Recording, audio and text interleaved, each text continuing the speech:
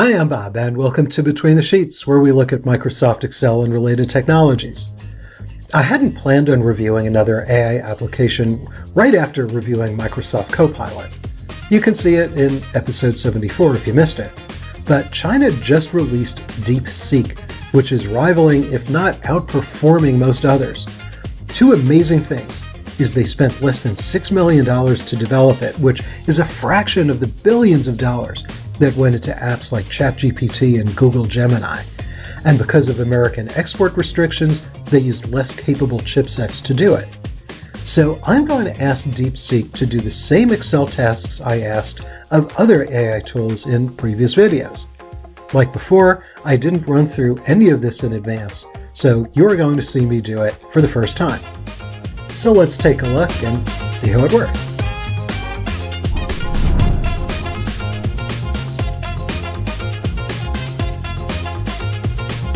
I'm going to run two tests, a simple one and a more complicated one. I have two sheets here. The first is simple.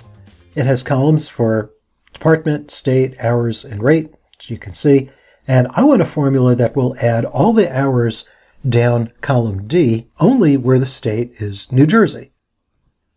And I'm going to put that in that box right there. If I were doing this on my own, I would use the SUMIF function to get the results. Now the second worksheet, let's go there. This has a list of names down column A. You can see some names have middle initials, some have middle names, and some have just first and last names. So this is a mess. I want a formula that will extract the first and last names, remove anything in between, and have no issue where there isn't anything in the middle. This should require a complicated formula using something like 7 functions. Let's go to Deepseek. Now you can run Deepseek either in a browser window or by downloading their app. For the sake of simplicity, I'm going to use the web version. So I'm going to ask Deepseek to solve the easier sheet first. AI applications do better when we talk in natural language and give them plenty of information. And I'm going to speed this up a little so you don't have to watch me typing. Feel free to pause the video if you want. So I'm going to say, and something you might notice immediately is there isn't predictive text like there is in so many applications. I don't know if that's deliberate or if it's a feature that hasn't been implemented yet. As a fast typist, I don't like predictive text anyway, so I see this as a plus. And now I'm just going to click the blue button. This looks promising, so I'm going to click Copy. Let's go back into Excel, and I'm going to double click right there and paste. And look at that. That looks totally fine. Okay, the easy part is done. Now let's ask it for something more complicated.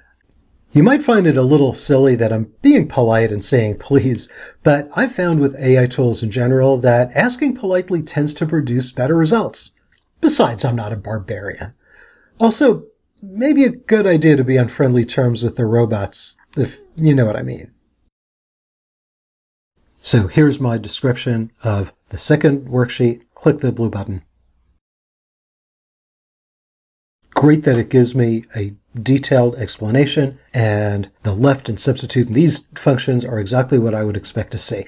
So I'm going to hit the copy button again. Let's go back to Excel. And now let's go to the names sheet. I'm going to paste in here. That looks good. And I'm going to double click the autofill dot. Holy mackerel. This is unbelievable. So when I did this with a whole bunch of other AI applications, there was always a mess, and I was expecting to see a mess. Now, one thing that it will probably get an error on, and it's not its fault, and that is, what if there's a first name or a last name that consists of 2 words, like this guy we all know? So it does what it thinks is correctly, but we know it's not. So the formula removes the Van as though it's a middle name, which is exactly what we told it to do. But we can't start inserting a lot of exceptions into the formulas, but there is something better. We can treat the space between the second and third word as though it's a letter. This is what's called a hard space or a non-breaking space. The screen to do this is slightly different in the Windows and Mac editions, so I'll show you both. So I'm going to go to the original, right? This is a formula. I'm going to go here, and I'm going to remove the space between those two.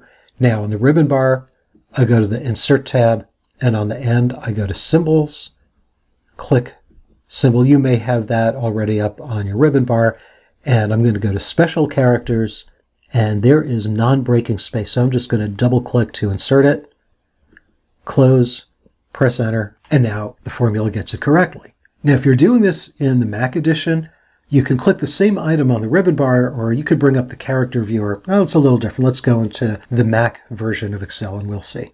So on the Mac, similar, I'm going to double click on the source, remove the space, and now I'm going to double tap on the function key that's in the lower left corner of the Mac keyboard.